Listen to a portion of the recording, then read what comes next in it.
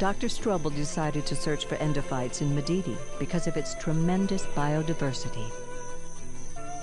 Rainforests possess far more species of plants and animals than any other terrestrial environment. Over 100 species of trees can be found on a single acre here.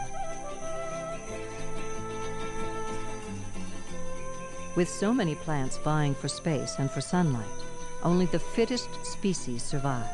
And the fittest may be those plants whose endophytes produce the most powerful chemical compounds.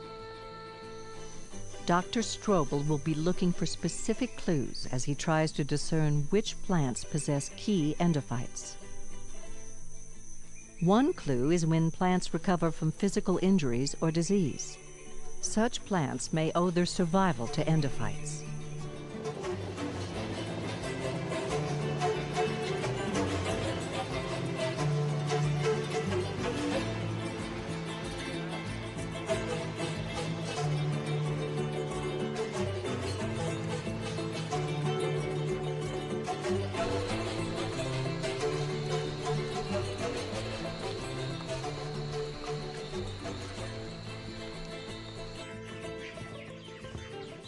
Hey, Gary.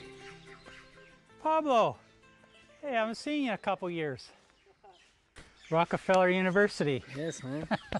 Another place, another time. Yes. I'm a bench lab biologist, a molecular biologist, and so I had never come to the rainforest, and I definitely wanted to see how Gary does his work, and I think that's the only way of learning what he does, by watching him and talking to him on the spot, on the place. I would like to see some of his work and perhaps try to do the same kind of things back in my country.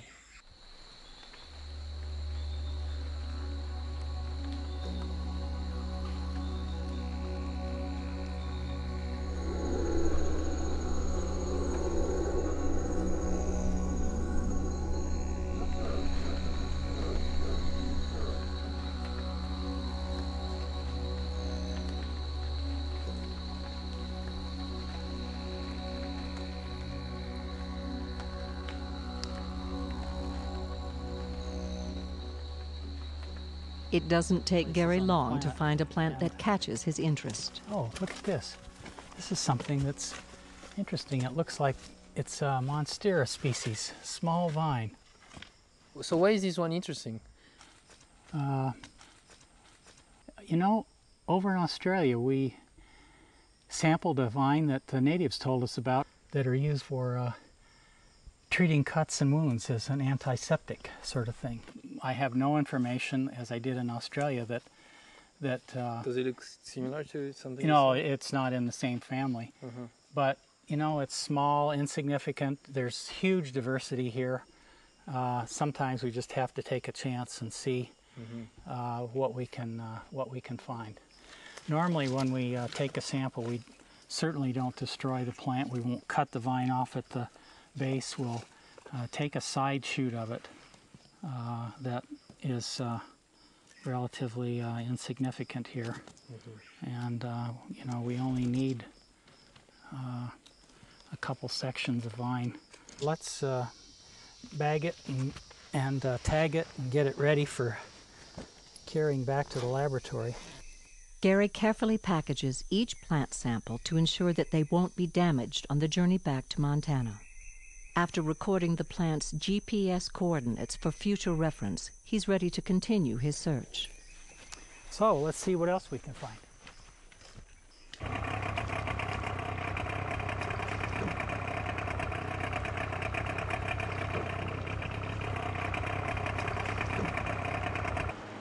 He's heading upriver to San Jose, a small village in the northern part of Madidi.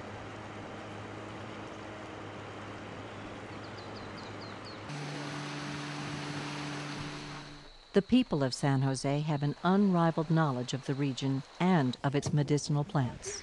Their help and advice could prove invaluable in Gary's search.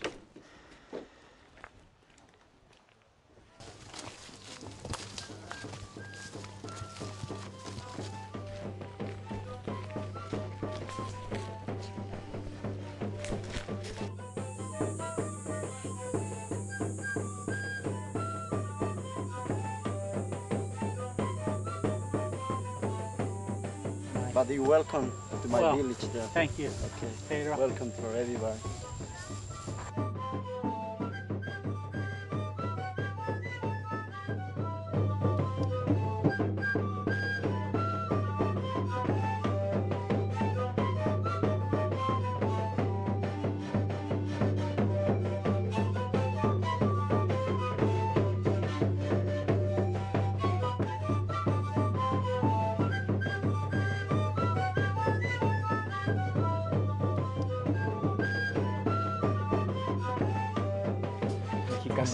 Gary Strobel. How do you do? So you've had malaria? ¿Que usted le dio malaria? Sí, Yeah. estaba con la malaria hace 5 años. He ido al lado de Ribera Alta. But she got it 5 years ago in Riberalta, the frontier with Brazil. Ask her what the symptoms were, how she felt, what happened. ¿Cuáles eran los síntomas? ¿Cómo se sentía? ¿Qué pasaba? ¿Sí? El cerebro Her mucho brain- me duele, mi her brain espalda, hurts. todo. Your head hurts. Sí, eso And es the, que and a the spine. Oh, a that's veces fine. me duele como para gritar y correr, pero But sometimes she wants to así tengo que yell and estar. run. Really? A from the veces pain.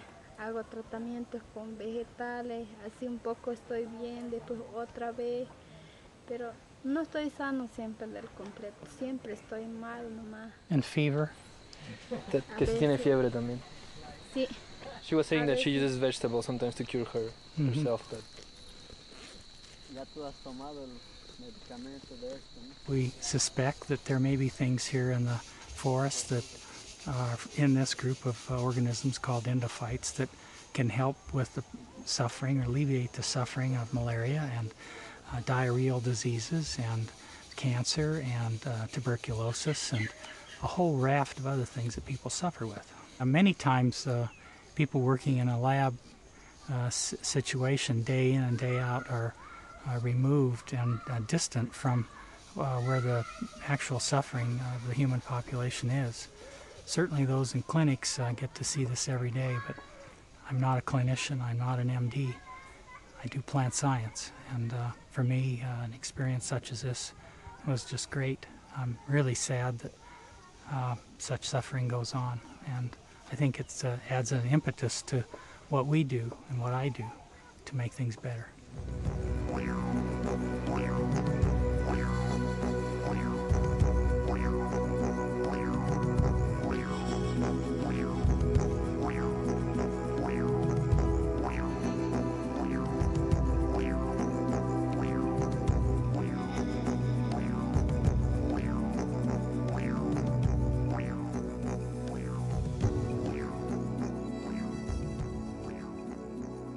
This program was made possible by support from the National Science Foundation and by the National Science Foundation's experimental program to stimulate competitive research in Montana, and by the Montana State University Agricultural Experiment Station.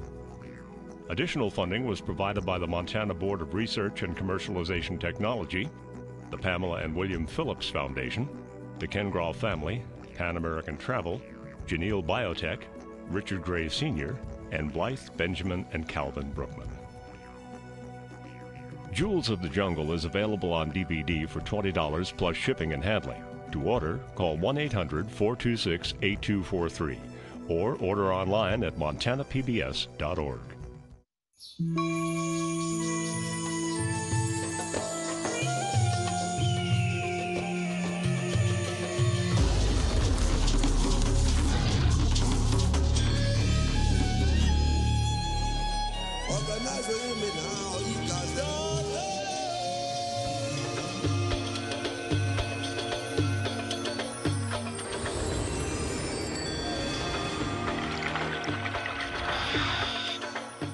Download this episode and more Terra at lifeonterra.com.